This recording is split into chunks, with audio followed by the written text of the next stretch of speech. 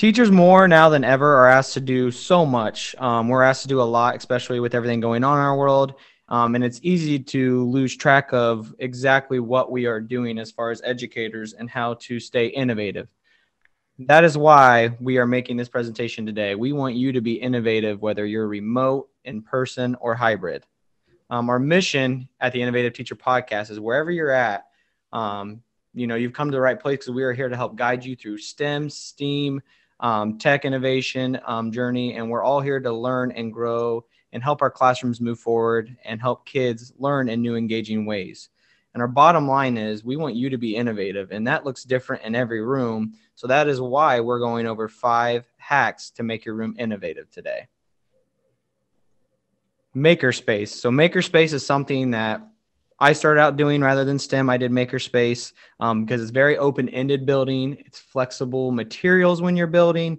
You can have materials from donations from kids, whether it's cardboard cups, tape, cardstock paper, popsicle sticks, pipe cleaners, and kids are able to build with it. And the learning really happens for kids with MakerSpace when they start to build like a boat, for example. Well, now they got to learn about buoyancy and how things float and what makes things float and weight distribution. So all that learning still happens, but it happens through an open-ended building model where kids are able to use materials to have a hands-on experience to learn through science. Why have it?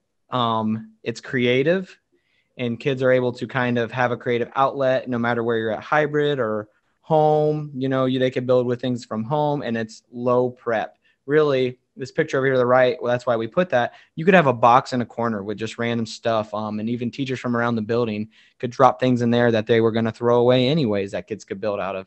And it's a very creative outlet for those kids to say, my voice feels heard. I feel like I am in control of my learning, and they want to learn. The passion is there. And that's why you could really use MakerSpace. So we now in our classrooms, we have tons of different transitions and kids cleaning up, kids coming into the room, whether you're in a STEM classroom or the regular classroom. And so those transitions can be awesome opportunities to integrate STEM in a creative way. So I teach K through 5 STEM. And so when the kids come in, I usually have a little STEM warm up on the screen. And so it's just some bite-sized STEM topics that are relevant to the world. So maybe it's a person in STEM who has created an awesome invention that I want the kids to learn about. Or maybe it's something about how something is made, like how Legos are made. So really take those transition times and make them a great learning experience. They're quick, they're actionable, they're really great to spark that discussion, and they're very, very low prep. So if you don't have time for, a makerspace or a project in the moment, this is a great way for kids to think about their world in a different way. Also, stop motion animation. It's one of the oldest animation techniques. And I remember as a kid, I would watch Gumby. I don't know if any of you guys watch Gumby or the movie Chicken Run, which is a little creepy, but I watched that too. But stop motion animation is lots of pictures with really tiny movements that are put together very quickly. And it's really great for the kids to see the components of animation and really break it down. And it's a lot easier than you think. So if you're really wanting to get started with technology, you don't know where to begin, stop motion animation is a great way to bring any subject to life. So in my class, we did the life cycles of animals. And so we had the kids create their props out of paper, and then they took the pictures of the life cycle of that animal and put it together so we could see the progression of it getting older.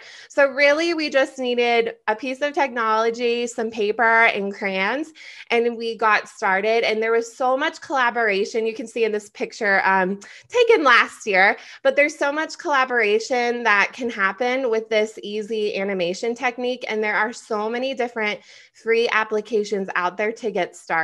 So this can definitely be done in any classroom setting to just bring any subject to life. Our next one is PBL. PBL is something I'm particularly passionate about because I am a PBL trainer through Indiana. Kind of what PBL is, it's project-based learning. So there's a real world problem that kids get to solve. And before all this, those problems could be related to a career path. So I could have a problem where different people came in and actually talked to the kids, and for them it feels so real. It feels like they're actually doing something that's improving their community, and while they're doing that, they're able to learn. Obviously that looks a little different now, but you can still use PBL because there's lots of applications for those problems and developing those problem solving skills, critical thinking skills, and what they can do to make their world a better place while learning and be job ready someday.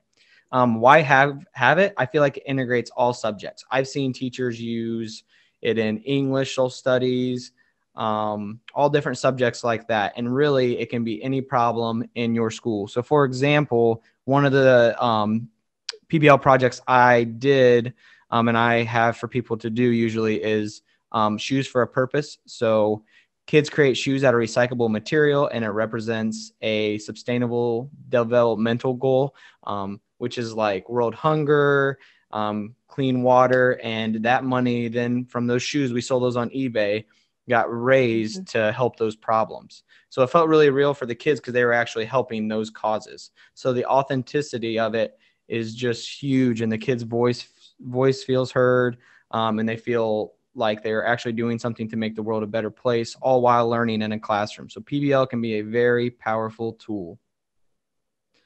Computer science unplugged activities are one of my favorites to do, and I know Naomi has a lot of these also.